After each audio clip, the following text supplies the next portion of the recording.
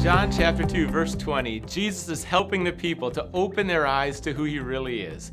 And he's doing it with mercy because the Jews have just demanded a miraculous sign, and he responds with this: destroy this temple and I will rebuild it. I will raise it up in 3 days.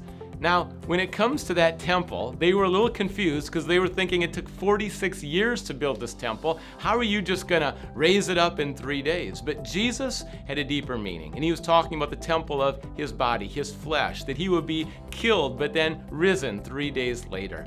And I think about the Proverbs. When Jesus shared Proverbs with people, there was always a deeper meaning, and the Proverbs were intended to find out who really desires, who really wants to know God, and then to go there in faith. When Jesus talks about the temple, he's talking about his own body, and in this kind of mysterious but deeper metaphor, he's pointing people to him.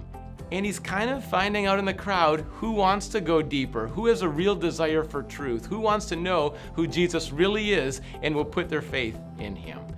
In your life, how can you open your eyes to Jesus? What are some of the deeper messages and meanings that God is bringing to you? How is he communicating to you? Are you hungry for his word? Do you want to go deeper? Do you have faith when his word is revealed?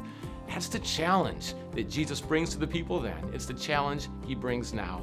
A challenge, but incredible invitation.